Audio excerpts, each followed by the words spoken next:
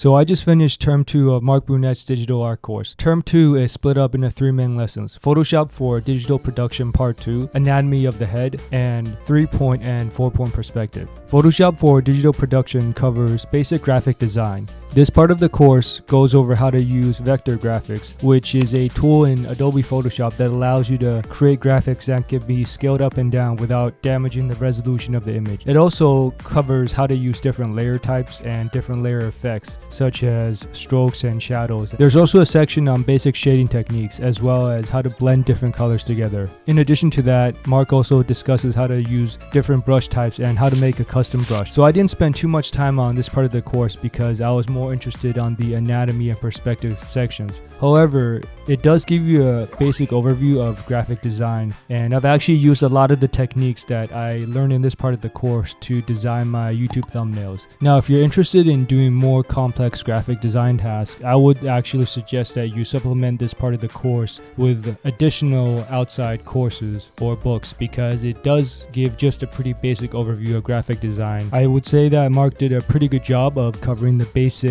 shading and blending techniques, as well as how to use custom brushes. The anatomy of the head part of the course covers how to draw the head, ears, eyes, nose, and mouth from construction in 3D. The head is essentially constructed using the Loomis method, and then each of the individual facial features are mapped onto the head accordingly. The details for this lesson were extremely thorough and goes very deep into the specific features of the face. It felt like I was taking a biology class for much of this part of the course because of how much detailed analysis was given on each anatomical facial feature. I was pretty impressed with the amount of knowledge that was given on the anatomy of the head. The only thing about this part of the course that I wish would be changed was that there would be a few more step-by-step walkthrough examples of how to draw different head shapes. It covers how to draw the most basic Loomis head shape, but different people have different heads, and it actually only covers how to draw a male head. So it would be nice if there was a part of the course that detailed how to draw a female head. There also isn't much emphasis on how to actually shade the head, and I think that beginners taking this course would feel pretty lost in that area. So I think a more detailed walkthrough of how to shade the head would have been super helpful. The perspective lesson is an extension of the perspective covered in Term 1 and details how to draw in 3-point perspective and also a little bit on 4-point perspective,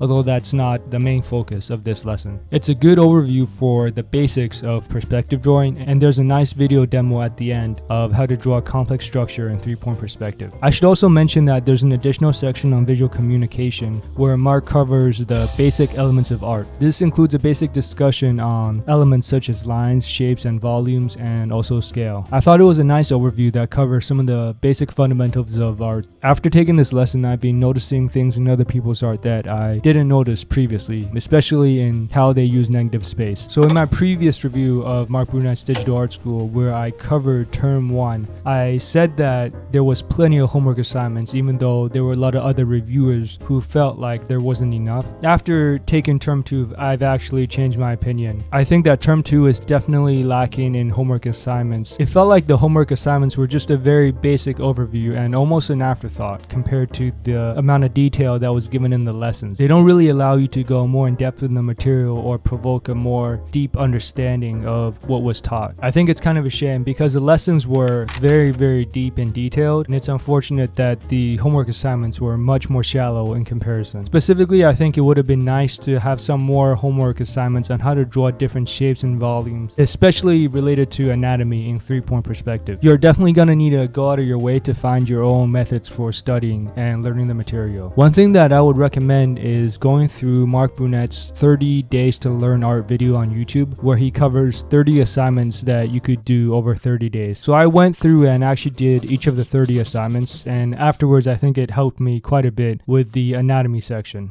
So then, what's my verdict? I think this term is great for people who already have a bit of experience in art. The best part of this term by far is the anatomy of the head, which goes into an extreme amount of detail that you won't find in other tutorials or courses. The other lessons on Photoshop for production and perspective are also a solid overview and go more in detail and depth than what you would find on an average YouTube tutorial. However, even though the lessons have a lot of depth, it's unfortunate that the homework exercises aren't able to stitch together the knowledge that you gain in the lessons. I think that if you're a complete beginner, a lot of the material will probably end up going over your head, especially in the anatomy of the head lesson, and you might be better off starting with a more basic course that has homework exercises that matches the material better. Now, if you found this video helpful, make sure to go and check out my other reviews of Digital Art School. If you're already taking Digital Art School, let me know down in the comments if you agree with my assessment or if you disagree. Thanks for watching and see you next time.